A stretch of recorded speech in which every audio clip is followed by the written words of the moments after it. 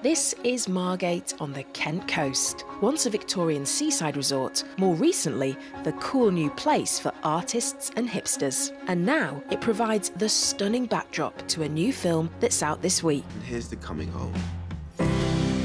Empire of Light is a bittersweet love story set in the early 80s. The film stars Oscar Award winner Olivia Colman and a host of other headline actors, and it's directed by one of Britain's best-known film directors, Sam Mendes. But it's Margate's fabulous locations that steal the show.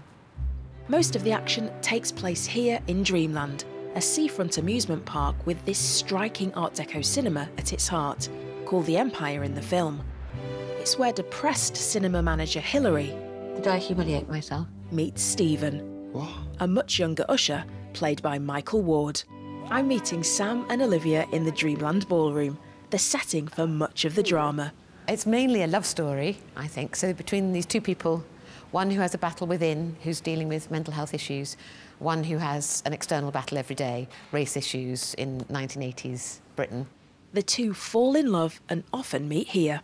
This, once upon a time, was a sort of vibrant ballroom full of people drinking and dancing, and it's been left to sort of fester.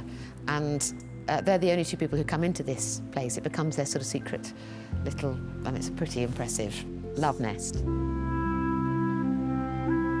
And for you, Sam, if we think of previous movies, James Bond, 1917, this feels very different. For me, this was a very personal movie. It was a more contemplative film about human beings, but it was also very personal in the sense that the character of Hilary that Olivia plays is loosely based on my mother and her struggles with mental illness when I was a child. And the early 80s is when I grew up. And why Margate? Because of this amazing building, really. It's extraordinary that it's been built right on the front and that it was completely derelict and available for us to use. You know, I'd originally conceived of the script happening on the south coast of England in somewhere like Brighton or Hove, but I felt when I came here that those places were a little bit quainter. This place felt more real, and they were great to us here. Hilary and Stephen's relationship plays out against many different backdrops in and around the town, from the rides in the amusement park to the beach. No one's watching you. And Stephen's home, it's literally there, isn't it, that building? Yeah. The only high-rise on the whole south coast of England, I think, practically. There are all these things that just sort of magically fell into place. Built in 1964, the tower block, Arlington House, has certainly stood the test of time, and today's residents have plenty to say about having their home immortalised on film. It's exciting, isn't it? You've got your great all-star British cast. They lit up the whole town, and they had the beautiful fireworks display for their New Year's Eve show. And they let everybody in the town know that they were doing it so that they could have their own private show of it, basically, and to get everybody involved in it. I have friends who live all over the world, and you know, they don't really know where Margate is, but it's a big Hollywood blockbuster, and I can show them, and I can say, my building, it's right there, it can be seen. Many locations had to be adapted to make them work in the film. We needed a bigger lobby than the one we're standing in now, so we rebuilt a lobby 2 blocks down. The concession stand we had in the thing we built was based on this. And all of these little shapes picked up around the ceiling are picked up in the auditorium in various different places. It's stunning.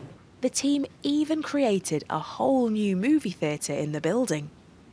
This is the domain of the lonely projectionist in the film, played by the star of Detectorists and Wurzel Gummidge, Toby Jones, who's come to help show us around. Hi, Tobes. You've been here the whole time. I've been here for years. This space has been totally transformed. What an auditorium. It was an abandoned bingo hall when we found it, and it was pink. And these chairs we found upstairs in the abandoned cinema, and we brought back down, and they were just enough to fill the auditorium. Which you'd never know. And I absolutely love your character within the film, Toby. Tell us a bit more about him. My role as a projectionist means that I have a particular relationship with the cinema. It's a curious place to work, because changing the real necessitated virtually living in the cinema. Toby's role illuminates a central theme in the film, the way cinema gives us a break from our real lives.